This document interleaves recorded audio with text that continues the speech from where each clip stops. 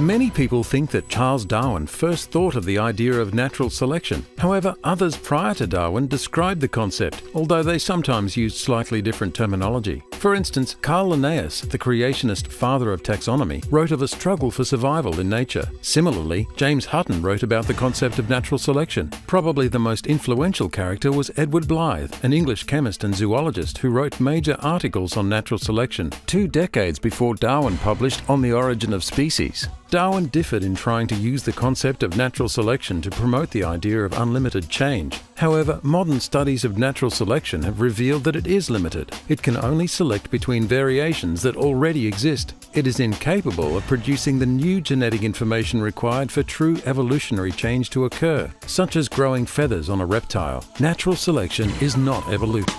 هل تثبت نظرية التطور أمام الفحص العلمي؟ وهل هي أفضل النظريات في مسألة الخلق؟ هل تؤيد الاكتشافات الحديثة والتقدم العلمي هذه النظرية؟ مجلة الخلق، برنامج يأتيكم كل خميس على شاشة قناة الحياة في المواعيد التالية.